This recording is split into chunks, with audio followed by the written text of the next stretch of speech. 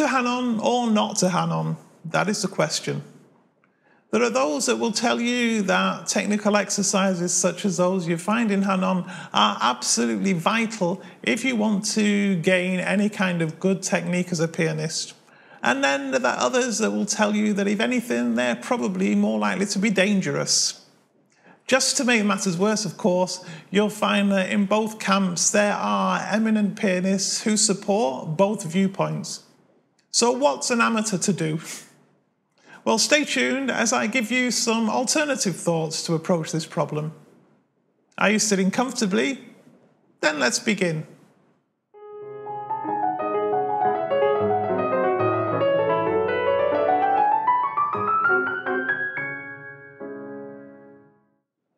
Hi, this is Tommy with Tommy's Piano Corner, the place for returning pianists, or indeed anybody who loves piano, to share tips and ideas of how to get the best from this great hobby. If it's your first visit here, then please do remember to subscribe. Simply click the little icon in the bottom right-hand corner of your screen now, and it's all done for you. An entire generation of pianists was brought up using Hanon's virtuoso pianist, using Czerny and others, plus a healthy slice of scales and arpeggios. And of course, we're told that this is the way people have learned the piano for years, so why try to do anything different? Don't fix something that isn't broken. Yeah, you'll also find very respectable voices that say that this is not necessarily the only way forward. Two of the main ones that I like to quote are Martha Argerich and Richter. You know, Martha Argerich, and I've seen this in a few places, has said that she's not a believer in technical exercises or scales and that kind of thing. She firmly believes that you need to fix technical problems from the inside the pieces where you find them. Richter, as the other example, was apparently self-taught into his 20s. And his father despaired of him not learning piano properly and not doing the exercises and scales he should have been doing. Yet his mother said, no, leave him alone, because she could clearly see that without any of this stuff, he was clearly extremely good on piano. I personally don't really like technical exercises. I can't honestly see the point in subjecting myself to playing the same thing in both hands, octave after octave, key after key, when this almost never happens in real music. The only time I can think of off the top of my head where you might see this would be perhaps in Chopin's Revolutionary Etude, where you've got a couple of bars in the middle that both hands are playing exactly the same thing, and then you've got a couple of bars at the end where this happens again. But otherwise, your hands are occupied doing different things all the time. Don't get me wrong, if you find value in Hanon exercises, then by all means continue. I'd also recommend just watch the rest of this video, because I'm sure you'll find the alternatives will also be useful for you in your practice. Of course, the main thing now to consider is if you're not going to do traditional technical exercises, how then do you actually go about getting better at the things that you're not able to do easily? In other words, how do you go about building your technique? Basically, the strategy that I adopted was to create exercises for myself from within the bits of pieces I found difficult to play.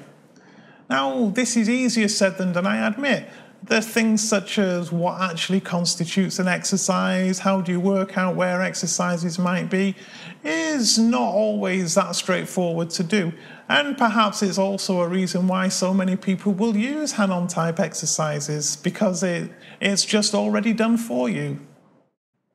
To help illustrate my point, let's take a look at Handel's Allegro that's featured in Melanie Spanswick's Play It Again Piano Book 2. Regular viewers will know that I bought this book and I'm gradually working my way through it as part of my relearning journey on piano. For me, there are a few places that initially I found quite tricky to master. The fingerwork's quite intricate and it needs to be relatively fast. What I found is that when you're approaching something like this that you find difficult, then simply repeating the passage time after time, even taking it very slow, really doesn't work very well for me. And this is where the idea of creating little exercises comes in very handy. If you've got Rami Barniv's book, The Art of Piano Fingering, that I reviewed recently, then you'll know from that book that one of the things Rami advises is to look for patterns within the music. And he talks about these patterns because they're very good at helping inform on what would be a good fingering to use. But I've also found that they help working out where exercises can be made. If we look at this particular small section here, then when you look very carefully, you'll see that there are basically 3 5-finger positions that are repeated almost identically. So this therefore means that the first thing I can say is likely I can use exactly the same fingering for each of these 3 occurrences of that pattern. But then secondly, I can use each occurrence as a self-contained exercise.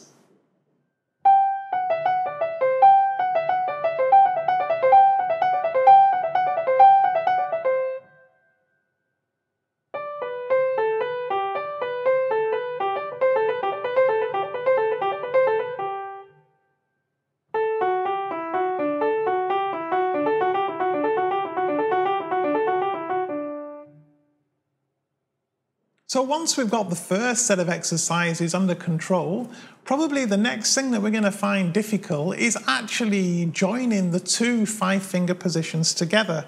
Now, of course, you could simply lift and shift your hand. That would probably work if you were using pedal. But if you don't want to use the pedal, then you don't really want to be doing a full lift and shift. So to help get over this technical problem, I then created an exercise that works on just the join between the 2 positions. Now, each day when I practice, I use a combination of these different exercises, plus of course the usual culprits of staccato, strong fingers, rhythms, etc. This then effectively means that when I first started learning this piece, I spent virtually no time at all playing it through. I spent all of my allocated daily practice time to this on working on those exercises to get the technical difficulties better under control. Fortunately, with this particular piece, that pattern repeats itself elsewhere. So in fact, you've got ready-made exercises for more than one section of the same piece of music. You can apply this same idea to pretty much any piece of music you like, to be honest. For example, when I started learning this Liebestraum number 3, even though this part at the very beginning of the piece isn't particularly difficult to do when you consider it with the rest of the piece, I found that quite often the arpeggio accompaniment wasn't as smooth as I liked and it wasn't as quiet as I liked. So basically, for a couple of minutes per day, I exercised it in this way.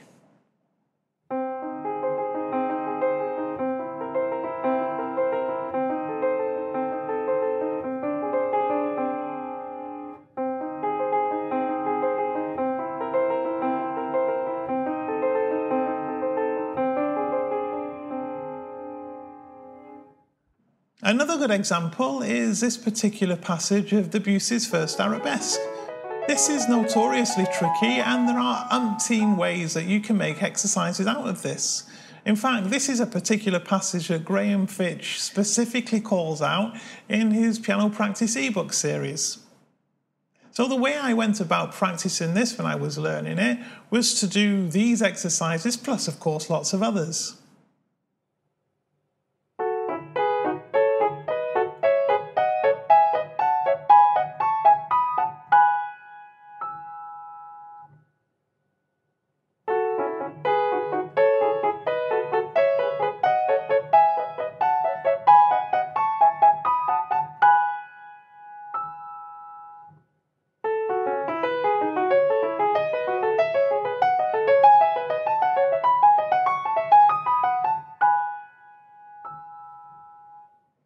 I'm sure you're getting the general idea by now. It's simply a case of finding the parts in a piece that you know you don't particularly play very well, and then working out how can you go about turning that into a small self-contained exercise that will help train your brain and your fingers to get it better.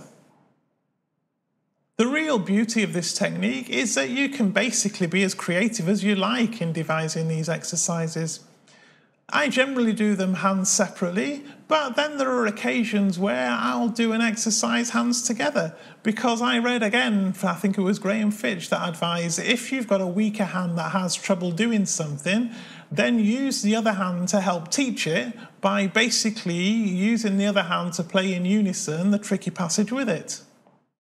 I hope then that this video has given you some starter ideas of how you can make exercises for yourself rather than needing to fall back on technical exercises such as Hanon. Of course, the obvious rebuttal from a Hanon fan would be, yes, but if you'd spent time practicing your Hanon, then you wouldn't need to have spent time practicing this particular passage because it would be a lot easier. And of course that's true, and it's what I'm trying to say is it's not about whether one is better than the other, it's simply about what do you believe gives you the most bang for your buck, and what do you find the most interesting and motivating way to practice. I certainly know which I prefer of the two. Let me know in the comments below the approach that you prefer. If you're not already, then please do remember to subscribe to Tommy's Piano Corner. Click on the little bell icon so you're notified of new videos as and when they're released. I thank you very much for watching, and we'll see you next week.